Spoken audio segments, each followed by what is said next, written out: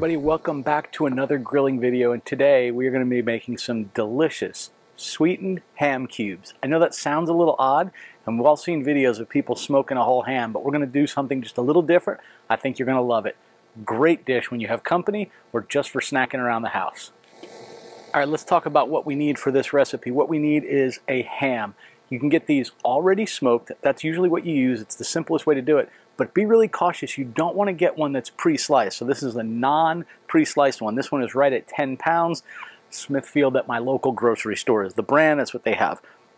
We're also going to use one onion that we'll chop up here in a little bit, some brown sugar, cinnamon, allspice, cloves, butter, salt, pepper, and you want a little bit of a liquid. Now you can just use water, you can use maple syrup, you can use apple juice, but we made wassail just around Christmas time and for New Year's, and we have a little bit of that left over. Wassail is a traditional cider, if you will. So it's a mulled cider. It's got a little red wine, a little bit of apple cider, and all kinds of seasonings, a little bit of citrus. It's absolutely delicious. It's going to help infuse some flavor into this.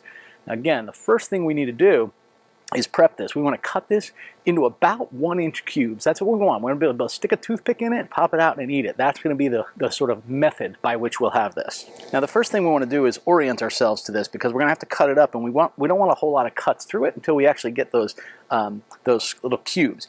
So you notice we have the bone here. If I flip it around to the back side, the bone comes out at an angle here. So that means our bone kind of goes in through it this direction, right? So first thing we want to try to do is cut that out of there. I'm just going to go ahead right on the top here. Let's see which direction here. Bone is closer to the top here. So I'm going to go from here to the edge with, I like using a fillet knife for this. I know, not a very kitchen-y thing. It's not a very cook's thing to do, but they work great. So right along that bone, and it lets me feel that bone. I'm going to keep going right along it. And I'm tapping on it. I can hear it as I go. That has given me a nice angled cut. Just use your knife, cut along it a little bit. See if we can get right around the end here.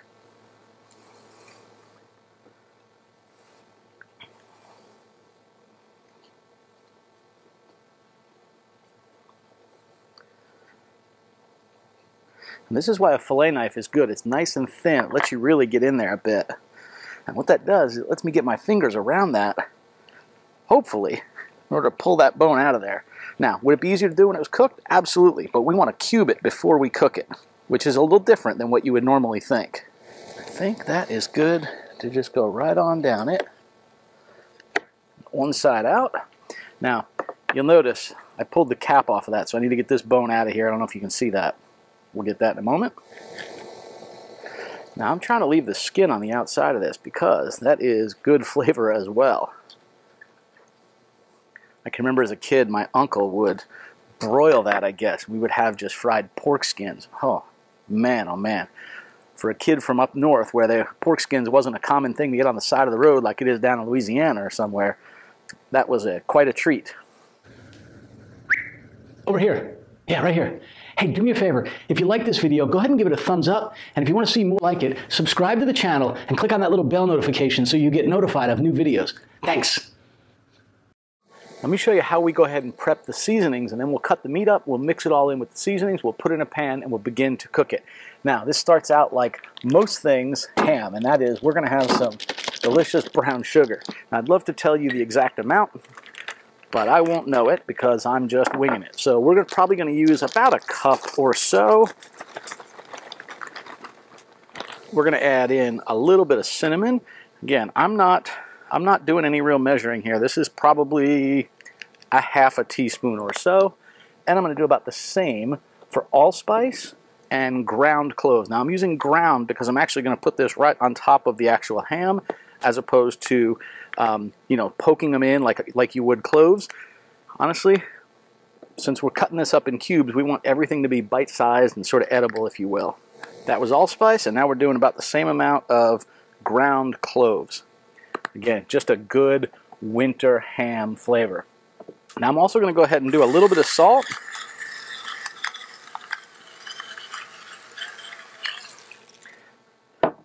Grandkids got me these for Christmas, so I'm using them.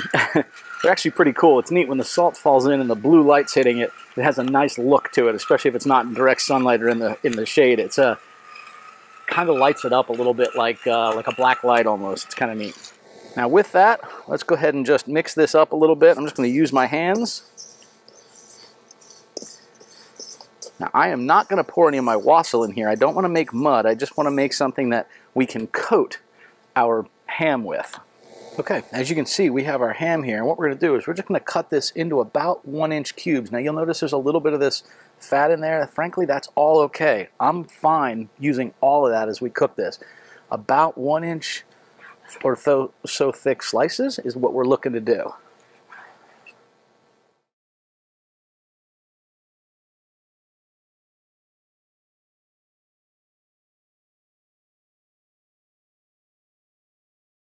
We now just want to go ahead and put this right into our bowl, and you can see our mixture of brown sugar and seasonings here.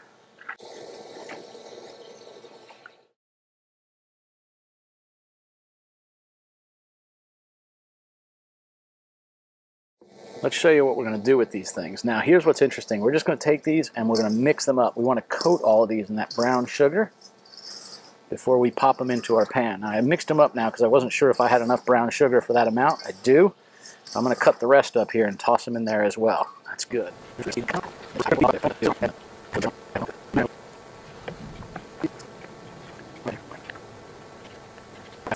All right, we've got all of our ham chunks here. Now you remember, we just rolled these around in some dry seasonings. And what you'll find, just like when you season a brisket and you're creating a bark, the moisture from in the meat extracts out and it goes into like almost a paste form on the outside. Now if we were to just put these in a pan and smoke or grill them, they would get crunchy on the outside. We don't really want that. What we want is something that's really, really tender and juicy and sweet. So we're going to take these and put them in one of these little disposable aluminum trays. I think these things work great for doing stuff like this. It's a little hard to manage here, so we'll pop them in here like this. We want this tray to be about 3/4 of the way full. All right. So we have our tray here. Now, next thing we want to do is pop them into the smoker. Now, ideally this would be great to do on the smoker itself. I'm doing them on the gas grill side on the top shelf, and that's just because my grill's still broken from after the hurricane. So until I know what the insurance company is going to do, I'm leaving it here. So there it sits. Okay, let's go ahead and get these in here. Now, I'm not going to put liquid in them yet. Remember, I have my wassail and I have butter. Butter and wassail together is going to give it this amazing, creamy, delicious, sweet flavor.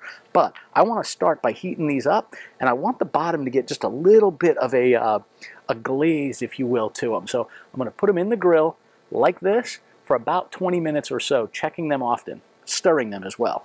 With that, we'll open this up and we'll pop these guys right up here on the top shelf. I'm leaving them open so I can mix them around easier, and I have the far left and the far right burner on very low. Now my goal here is to cook these on low somewhere around 225 to 250 degrees. I'll be keeping an eye on the thermometer here because I really want to be sure that I don't go scorching them or cooking them too fast. I want them to slow cook and just stay nice and tender. This has been on now for about 25 or 30 minutes. And you can see they're starting to look nice. I'm just going to go ahead and add some of our wassail right into this, just to cover the bottom of the pan. That will allow all those juices to get into that meat. Well, this has been on the grill now for about 45 minutes or so, and I just came out and the grill was off. So here's the reality sometimes of a cooking video. I just ran out of fuel in the middle of it. It looks like it's about done. I'm going to try a little piece of this. Oh my God. Holy Hannah, that is good. The wassail, you can really taste it in there. I mean, it's this apple juice, spicy, citrus flavor. It's just phenomenal. Here, let me put the camera up and show you a close-up of this, just so you can see what it looks like. Just take a look at that. All those ham pieces are just so tender. Here. That is phenomenal looking. The smells coming out of here are, I mean, just, oh, it's so sweet smelling. Oh my Lord. You know, I was gonna do some more to this. I was gonna add more brown sugar. I was gonna put a little bit of onion and some butter in it and let it just smooth over. But This looks phenomenal. I think I might do one slight variation that I'll show you. I have it. I think I'm going to do it in a low temperature on the Blackstone so it gets a nice grilling on the outside. But this is just, I mean, oh my gosh.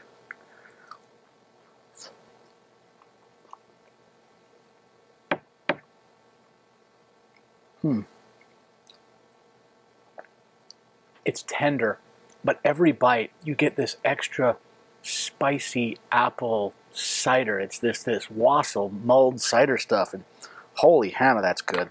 All right, let's show you the other way we're going to do this because I'm not messing with this anymore, and I got to run and get propane for the for the PitBoss. Wow, that is good. All right, I'm going to fire up the Blackstone. Check it out. Now I'm going to turn on these 3 burners over here. As soon as this gets up to temperature, I'm going to take the middle one and I'm going to turn it on its very lowest settings. I'm going to leave these on high. What I'll do is I'm going to start them over here, slowly move it over to the warm, and then put them over on the far side just to heat them up the rest of the way. It's going to be phenomenal here too. Now with this side getting hot, instead of using any oil, I'm just going to go ahead and put some of these chunks of the fat we trimmed off of there. We'll let that heat up. That'll get us nice and greased up here on the stove itself. All right, that's what we want. You see how we see that little bit of that fat coming right off of there? Precisely what we're looking for.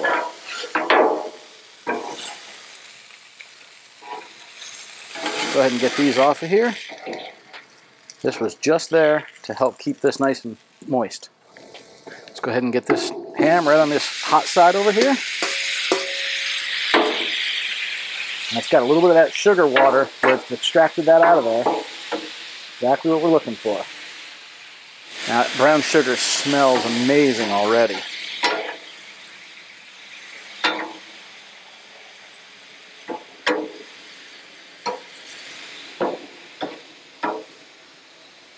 You can see all that caramelized sugar right there. It's good stuff.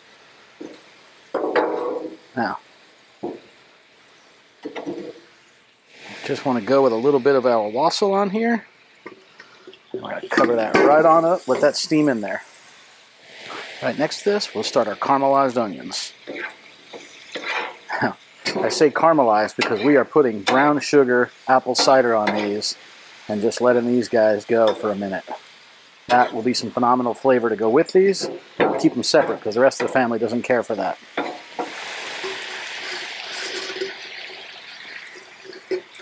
Caramelized brown sugar and wassail and apple cider right there. Now we just want to spread these out, let them get a little bit of a crust on them. We'll let these go for about 8 or 9 more minutes. Now look at that, those are just caramelized. They're amazing looking.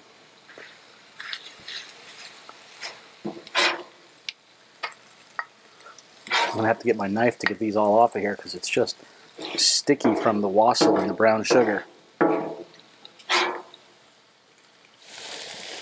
These are now ready to come off of here.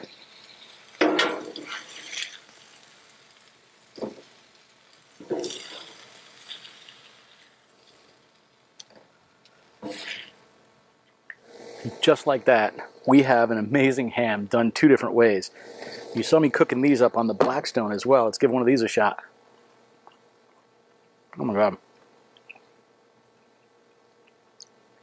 It's sweeter and a little bit more dry than this, which is really good as well, but it's a slightly different taste. You can really taste that spiced and mulled cider in it.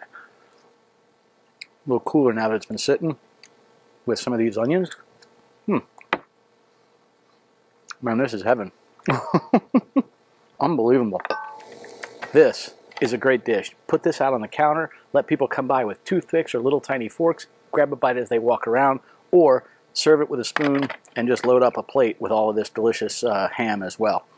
If you like this moist, mulled, and really flavorful, or if you like it just a little bit crispy on the outside from sitting on the grill. And these are phenomenal pieces here as well. Little tougher for sure, but absolutely delicious.